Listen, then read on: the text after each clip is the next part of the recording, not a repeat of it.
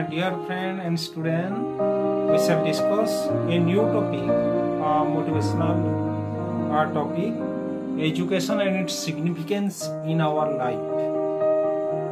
यानी एजुकेशन का इम्पैक्ट क्या होता है हमारे लाइफ में, एजुकेशन से हमको कितना फायदा होता है और एजुकेशन सिस्टम में क्या रिफॉर्म चाहिए, हम कैसे हैंकर हो रहे हैं एजुकेशन के लिए, लेकिन किस टाइप का एजुकेशन है, एक्चुअली में हम लोगों को ज्ञान हो रहा है कि नहीं और हमारा क्या नुकसान हो रहा है प्रेजेंट एजुकेशन सिस्टम में, सब हम डिटेल डिस्कस करेंगे और उसमें क्या रिफॉर्म चाहिए उसके बारे में थोड़ा सा हम डिस्कशन करेंगे। Let us start the video. तो आप लोग देखते हो बहुत सारे लोग दूसरा देश ट्रैवल करते हैं, बहुत सारे यूनिवर्सिटी जाते हैं to move to other nation of the world, travel to other nation of the world to get the education. And you see that the present system of education आपको क्या देता है। प्रेजेंट सिस्टम ऑफ एजुकेशन आपको एक life में डर सा पैदा करता है। क्या? Fear. You see that fear generate in our life. नहीं भाई, मेरे पढ़ने के बाद क्या करेंगे? जॉब करेंगे। आज जॉब से हमको क्या मिलता है? नहीं, तो job just like create fear in our life.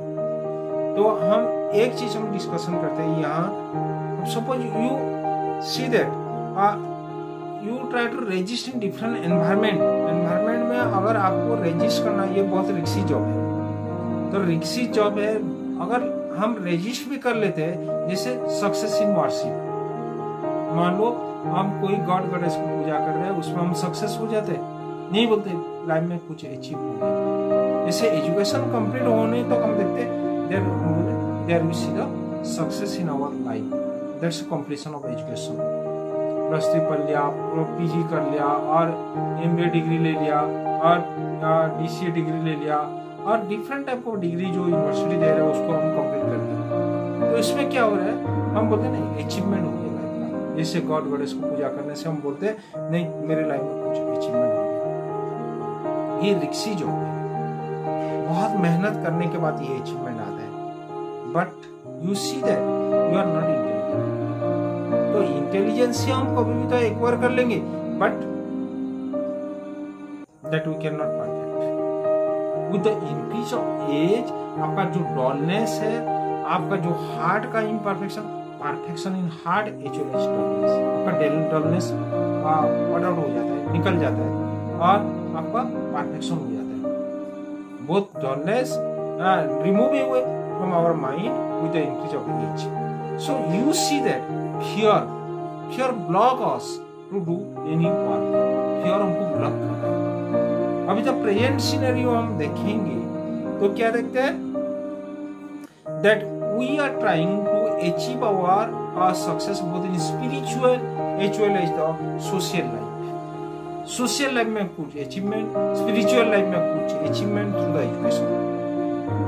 But education made to separate us from our neighbors or tradition, society। अब एजुकेशन मिलने के बाद हमको नेबर को डर लग रहा है, ट्रेडिशन को डर लग रहा है, कस्टम को डर लग रहा है। तो इस टाइप का एजुकेशन जैसे एनवायरमेंट को हम क्रॉस करने में, उसको रेजिस्ट करने में, जैसे इस टाइप का problem overall what you are observing, we are fearing everything. हमारा जो रेस्पॉन्सिबिलिटी उसको भूल जा रहे हैं, हम सबको डर रहे हैं। तो माइंड में दो टाइप का रेवोल्यूशन आते हैं, ए वायलेंट रेवोल्यूशन और डीप साइकोलॉजिकल रेवोल्यूशन। तो रेवोल्ट जो हो रहा है माइंड में दो टाइप का हो रहा है। एक वायलेंट रेवोल्यूशन, मतलब हम बिना सोचे समझे कोई स्टेप ले जाना, ये वायलेंट रेवोल्यूशन होता है। बाय गेटिंग एजुकेशन बिना सोचे समझे बहुत सारे हम स्टेप ले जाते हैं। नहीं कहीं जाके बाहर जॉब करेंगे, कहीं जाके कहीं शादी कर लेंगे, कहीं जगह और कुछ करेंगे। तो इसमें क्या होता है, without understanding the situation we are taking the step. दूसरा हम देखते हैं साइकोलॉजी। तो जो वायलेंट रेवोल्यूशन होता है by living the old orthodoxy we come to new orthodoxy. जब पुराना वाला चीज को छोड़ के नया वाला चीज में पहुंच जाए, एक जनरेशन को छोड़ के दूसरा जनरेशन में पहुंच जाते हैं। That you see we bring some changes. तो ये क्या है, आप न्यू ओल्ड ऑर्थोडॉक्सी को छोड़ के न्यू ऑर्थोडॉक्सी आप क्रिएट कर दो। और नेक्स्ट हम देखते हैं डीप साइकोलॉजिकल वायलेंस। ये भी हमारा माइंड में कभी कभार आता है। तो ये क्या होता है, after getting the education that's you see that intellectual we become intellectual, we use our intellectual to make further reform. जो हमारा नीड को फुलफिल करेगा, ये रिफॉर्म हम चाहते हैं। That bring some reform, some changes. जो न्यू रिफॉर्म होगा उसके बारे में हम सोचते हैं। तो सिग्निफिकेंस ऑफ एजुकेशन और there is significance of its significance, मतलब एजुकेशन का सिग्निफिकेंस हमारी लाइफ में क्या है। So you see that education को अचीव करने के लिए बहुत सारे हम कोशिश करते हैं। बहुत कोशिश करने के बाद हम बोलते हैं to get the better job, our position is better than the position of other people, ये हम सोचते हैं। बट एक्चुअली हम जो चाहिए, जो लाइफ में चाहिए, उसको हम कल्चर नहीं कर पाते। That means integration, integrate with other people. Technical और इंडस्ट्रियल कैपेसिटी बढ़ाना क्या होता है, एक हिसाब से कंप्लीट डिस्ट्रक्शन की तरफ जा रहा है। जो देश जितना टेक्निकली एडवांस, जितना इंडस्ट्रियली एडवांस, वो देश में डिस्ट्रक्शन बहुत ज्यादा है। एक एजुकेशन मेक अस सेल्फिशनेस, हमको सेल्फिश बनाना है। धीरे धीरे हम जितना ज्यादा एजुकेशन, टेक्निकल एजुकेशन मिल रहा है, इंडस्ट्रियल एजुकेशन मिल रहा है, एक दूसरे से सेल्फिश हो रहा है। अब देखो पहले का एजुकेशन सिस्टम क्या था, नहीं अब जो शिक्षक लोग आते थे, चाटशाली में चलता था, एक पेड़ के नीचे सारे गुरुकुल सिस्टम में बैठाते थे, आराम से पढ़ाते थे। और उसमें जो एक गुड रिलेशन उन लोगों के बीच में था, इंटीग्रेट हो जाते थे। वो लोग कुछ प्रॉब्लम होने से एक दूसरे को हेल्प करते थे। अभी का वी बिकम सेल्फिश, नहीं मेरे को कैसे जॉब मिलेगा, मेरे को कैसे आगे निकलेंगे। We become destructive, not we constructive. Tradition, custom, society, सबका हम इनेमी बन जा रहे हैं। Day by day we become the enemy of our tradition, custom and society. Training हमारा एफिशिएंसी जरूर बढ़ाता है, बट हमको कंप्लीट नहीं कर पाते। That can not bring the completeness in our life. Different type का हम ट्रेनिंग ले लेते हैं, जैसे टीचर्स ट्रेनिंग ले लिए, कोई इंडस्ट्रियल फील्ड में हम ट्रेनिंग ले लिए, but we that increase our efficiency, working efficiency बढ़ा देता है, बट लाइफ को कभी कंप्लीट नहीं कर पाते। So education that increase efficiency with industrialisation, but that create the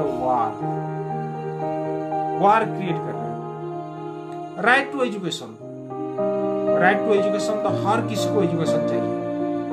ये आर्बिट्ररी हो सकता है या थ्योरेटिकल हो सकता है, but that can not achieve the complete whole, और that can not bring the completeness in the human being. That brings to our and, एक दूसरे को समझ नहीं पाते ठीक से, हमारा जो थिंकिंग का एंड हो जाता है, खत्म हो जाता है।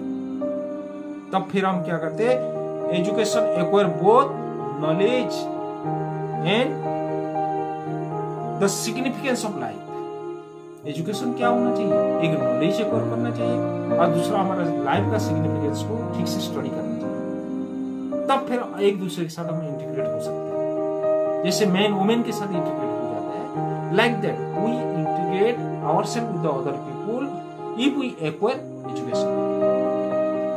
तो प्रॉपर एजुकेशन क्या होता है my dear friend, proper education ये होता है, हम अगर नॉलेज को ठीक से एक्वायर करते हैं और हमारा लाइफ का जो सिग्निफिकेंस है उसको ठीक से समझ पाते हैं थ्रू द एजुकेशन। तो एजुकेशन का मतलब खाली इंटेलिजेंस क्रिएट करना नहीं है, हमारा नॉलेज को बढ़ाना नहीं है, साथ साथ हमारा लाइफ को समझना है। लाइफ को समझना मतलब क्या है, इंटीग्रेशन विथ ईच अदर। अब प्रेजेंट सिस्टम एजुकेशन में क्या हो रहा है, अब हमारा जो कैपेसिटी है धीरे धीरे वीकेंड हो जा रहा है, दुर्बल हो जा रहा है, उसको स्ट्रांग नहीं कर पा रहे। अभी नहीं देख रहे हो, हम बोल रहे ग्लोबलाइजेशन का बड़ा बड़ा बात बोलते नहीं, वर्ल्ड सब मिलके रहेंगे ग्लोबलाइजेशन, बट यू सी तनाव, एक देश का दूसरा देश के साथ तनाव, किस लिए, ये सारा एजुकेशन का बुरा नतीजा है। प्रेजेंट सिस्टम ऑफ एजुकेशन का बुरा नतीजा है। घर में रिवोल्ट हो रहा है, पर्सनल रिवोल्ट हो रहा है, वायलेंट रिवोल्ट हो रहा है, That's a people. Suppose a person give higher education to his children, तो क्या करके वो पेरेंट्स को छोड़ के भाग जा रहे, बुढ़ापा में अकेले अपना टाइम लगाएंगे। They move to other nation to in quest of better job, बाहर दूर चले जा रहे। जब बुढ़ापा आ जाता है वो पेरेंट्स का देखोगे तो हाल बहुत बुरा हो जाता है, कोई रहेगा नहीं वो क्या करेंगे। क्या the present education system makes us selfish, हमको सेल्फिश बना रहे हैं, हमको बैकवर्ड बना रहे हैं, इंटीग्रेट नहीं कर पा रहे एक दूसरे के साथ। पहले का एजुकेशन सिस्टम जो था बहुत अच्छा एजुकेशन सिस्टम, चाहे बच्चा गुरुकुल में पढ़ते थे, संस्कृत का वर्षन पढ़ते थे, गुरु एडवाइस देते थे, धनुष विद्या सिखाते थे, अब साथ साथ मिलकर रहने का सिखाते थे, एक दूसरे को समझने का सिखाते थे। बट अभी का एजुकेशन सिस्टम में ये सब नहीं है। इसमें रिफॉर्म चाहिए, बदलाव चाहिए। Without making changes in this education system we can not get success. तो कैसे बदलाव करेंगे हम? एजुकेशन हमारा एक सोशल बैरियर बन जा रहा है, नेशनल बैरियर बन जा रहा है।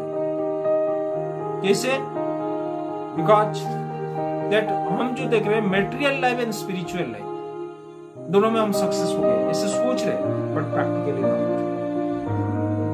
प्रेजेंट सिस्टम ऑफ एजुकेशन में हम देखते हैं दैट्स योर पर्सनल एजुकेशन।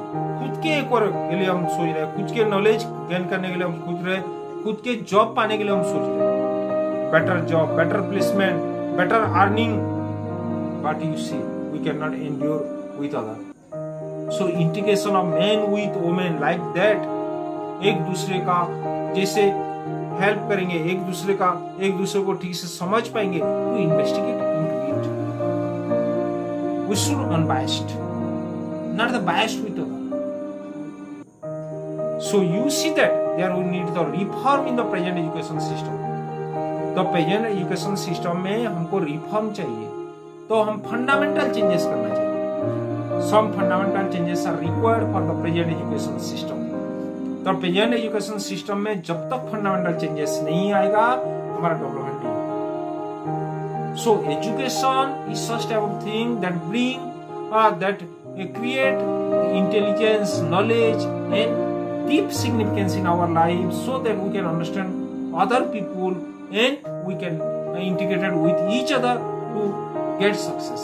जो war like situation world में और दिखाई नहीं देगा। अब इनर्शियलाइजेशन और जो war like situation आप देख रहे हो आज, ये प्रेजेंट एजुकेशन सिस्टम का नतीजा है। तो ये सिस्टम में अगर हम रिफॉर्म करेंगे शायद war like situation दिखाई नहीं देगा। अब इंटेलेक्चुअली आप इंटेक्ट हो जाएंगे। तो यू सी दैट मेरे बोलने का मतलब है प्रेजेंट एजुकेशन सिस्टम आप ह्यूमन बीइंग को सेल्फिश बनाता है। Become selfish day by day. एक नेशन दूसरा नेशन जैसे देख रहे हैं आप सेल्फिश होते जा रहे हैं, and they are working for their own benefit और for the sake of them. So we need some reform. इसके लिए कुछ रिफॉर्म चाहिए। ऐसा एजुकेशन सिस्टम इंट्रोड्यूस करना चाहिए जहां नॉलेज के साथ साथ लाइफ का सिग्निफिकेंस को स्टडी करना चाहिए। So you see the education having great significance in our life, but if we make some reform in it, unless and until we make some reform in it, we cannot get success. So my dear friend, we need some reform. और education का मतलब ये होता है to earn knowledge, to understand it properly, to integrate one with the